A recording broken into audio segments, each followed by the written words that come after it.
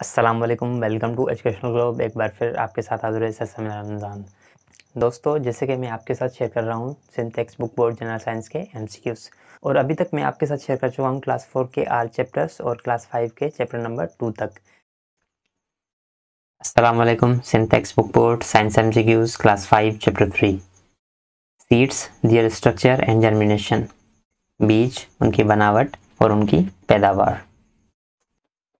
MCQs number 1, what types of seeds are there. बीज के जो है वो कितने टाइप हैं। बीज जाजे के आहिनि केतिरा क़िस्म आहिनि ऐं कहिड़ा आहिनि। Options. Option number A, bacteria and fungi. Option number B, काक्टस and moss. Option number C, अल्जाई and कॉर्निफोर्स। या फिर option number D, monocot and dicot. तो हमारे पास ये 4 ऑप्शन हैं, इनमें से हमारा करेक्ट आंसर है ऑप्शन नंबर डी। बीज के जो है वो 2 किस्म हैं और उनके नाम है monocot and dicot. What type of seeds are there? Answer, monocot and dicot. MCQs number 2, seed coat is known as। बीज का जो कोट है वो जाना जाता है। बीज जो जेको कोट है उनके चयो वेंदो आहे। ऑप्शंस आहिनि। Option number A, लेक्टुका। Option number B, कॉक्टस। या फिर ऑप्शन नंबर डी, टेस्टा। या फिर option number D, none of above. ये हमारे पास 4 ऑप्शन हैं, इनमें से हमारा करेक्ट आंसर है option number C, टेस्टा। Seed coat is known as टेस्टा। MCQs number 3, the opening of the seed is called. बीज की जो ओपनिंग है उसको क्या कहा जाता है। बीज जी जेका ओपनिंग है, बीज जो ओपन थींदो आहे, खुलंदो आहे, तो उनके छा चयो वेंदो आहे। ऑप्शंस आहिनि। Option number A, micropyle. Option number B, embryo. Option number C, hypocotyl. या फिर option number D, roots. 4 option है हमारे पास, इनमें से हमारा करेक्ट आंसर है option number A, micropyle. The opening of the seed is called micropyle. MCQ number 4, mini plant inside the seed is called. बीज के अंदर जो छोटे से पौधे होते हैं उसको क्या कहा जाता है। बीज के अंदर जेके नंढड़ा पौधा हूंदा आहिनि, जेके नंढड़ा बूटा हूंदा आहिनि, उनके छा चयो वेंदो आहे। ऑप्शंस आहिनि। Option number A, micropyle.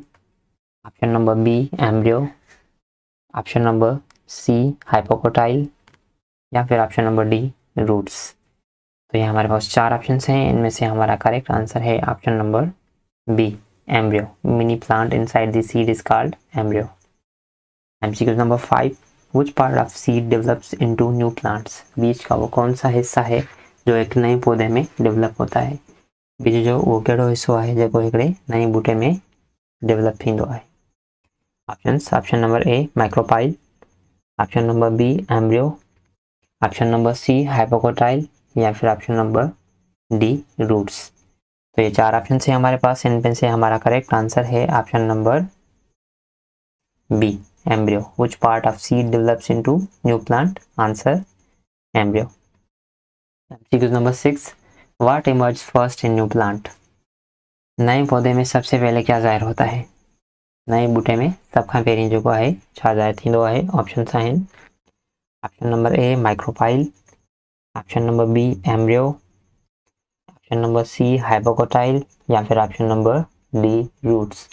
तो हमारे पास ये 4 ऑप्शन हैं, इनमें से हमारा करेक्ट आंसर है option number D, roots. What emerge first in new plant. Answer, roots. MCQ number 7, seed germination in which the cotyledons emerge above the ground is called। बीज की ऐसी जर्मिनेशन, बीज की ऐसी पैदावार जिनमें कोटिलेडन ग्राउंड पे जाहिर होता हो तो उसको क्या कहा जाता है। बीज जी उहा पैदावार जंहिंमें कोटिलेडन ग्राउंड ते ज़ाहिर थिए उनखे छा चयो वेंदो आहे। ऑप्शंस आहिनि। Option number A, एपीजेल germination. Option number B, embryo germination. Option number C, hypocotyl germination. या फिर option number D, hypogeal germination. तो ये हमारे पास 4 ऑप्शन हैं, इनमें से हमारा करेक्ट आंसर है option number A, एपीजेल germination. Seed germination in which the cotyledons emerge above the ground is called epigeal germination. MCQ number 8, in which type of seed the process epigeal germination takes place। वो कौन सा seed का type है जिसमें एपिजल germination जो है अपनी जगह लेता है? Options, option number A chia seed, option number B dicot seed, option number C pumpkin seed, या फिर option number D monocot seed. तो हमारे पास ये 4 ऑप्शन है, इनमें से हमारा करेक्ट आंसर है option number B dicot seed. In which type of seed the process एपिजल germination takes place? Answer dicot seed. MCQs number 9. Seed germination in which the cotyledons remain inside the soil is called? Seed की बीज की ऐसी पैदावार जिसमें cotyledons जो है वो मिट्टी में अंदर रह जाता हो तो उसको क्या कहा जाता है? बीज जी वह पैदावार जैमें कोटिलेडन्स मिट्टी में अंदर रहिजी वञे तो उनके छा चयो वेंदो आहे? ऑप्शन्स आहिनि, option number A एपिजल germination, option number B embryo germination, option number C hypocotyl germination, या फिर ऑप्शन नंबर डी हाइपोजल जर्मिनेशन। तो हमारे पास ये 4 ऑप्शन है, इनमें से हमारा करेक्ट आंसर है option number D हाइपोजल germination. Seed germination in which the cotyledons remain inside the soil is called हाइपोजल germination.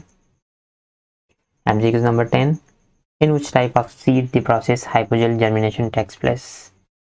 वो सीड का वो कौन सा टाइप है जिसमें हाइपोजल जर्मिनेशन जो है अपनी जगह लेता है? बीजो जो वो कहिड़ो टाइप है जंहिंमें हाइपोजल जर्मिनेशन पंहिंजी जगह वठंदो आहे? ऑप्शन्स आहिनि, option number A monocot seed, option number B endosperm, option number C dicot seed, या फिर option number D chia seed.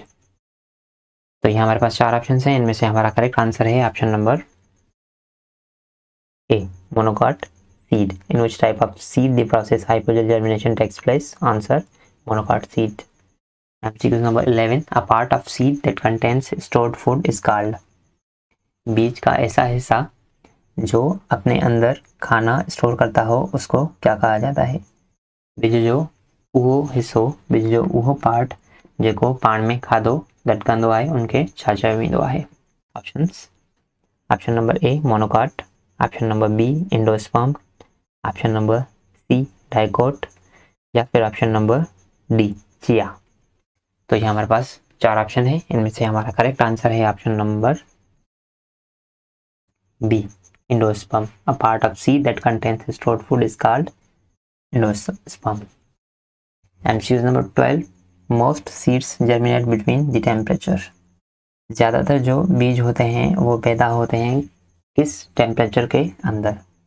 ज़्यादातर जेके बीज आहिनि उहे बीजनि जी जेका पैदावार थींदी आहे उहे कहिड़े टेम्परेचर जे अंदर थींदी आहे? ऑप्शन्स आहिनि, option number A 16 to 20 centigrade, option number B 18 to 22 centigrade, option number C 16 to 24 centigrade, या फिर option number D 18 to 24 centigrade. तो ये हमारे पास 4 ऑप्शन हैं, इनमें से हमारा करेक्ट आंसर है option number C 16 to 24 centigrade. Most seeds germinate between the temperature. Answer 16 to 24 centigrade. MCQ number 13. Which 3 conditions are necessary for seed germination? बीज की पैदावार के लिए वो कौन सी 3 कंडीशन जो है वो ज़्यादा ज़रूरी हैं? कहिड़ियूं 3 कंडीशंस ज़रूरी आहिनि बीज जी पैदावार जे लाइ? ऑप्शन्स आहिनि, option number A sand water and proper temperature, option number B water temperature and proper care, option number C water oxygen and proper temperature, या फिर option number D water carbon dioxide and proper temperature. तो ये हमारे पास 4 option हैं, इनमें से हमारा correct answer है option number C water oxygen and proper temperature. MCQs है which 3 conditions are necessary for seed germination? तो इसका आंसर है water oxygen and proper temperature. MCQ number 14. Structure that emerges from the soil of new plant is called? ऐसा structure जो मिट्टी से जाहिर होता हो एक नए प्लांट में तो उसको क्या कहा जाता है? अहिड़ो स्ट्रक्चर जो मिट्टी में जाहिर थे एक नए बूटे में तो उनके छा चयो वेंदो आहे? ऑप्शन्स आहिनि, option number A micropyle, option number B embryo, option number C hypocotyl, या फिर ऑप्शन नंबर डी रूट्स। तो ये हमारे पास 4 ऑप्शन हैं, इनमें से हमारा करेक्ट आंसर है option number C, hypocotyl. Structure that emerge from the soil of new plant is called hypocotyl. Thanks for watching this video. हमारी ये वीडियो देखने के लिए बहुत बहुत शुक्रिया। अगर आपको हमारी ये वीडियो पसंद आई है तो हमारी इस वीडियो को लाइक करें, शेयर करें और हमारे इस चैनल को सब्सक्राइब करें ताकि आप मज़ीद ऐसी वीडियोस देख सकें। शुक्रिया।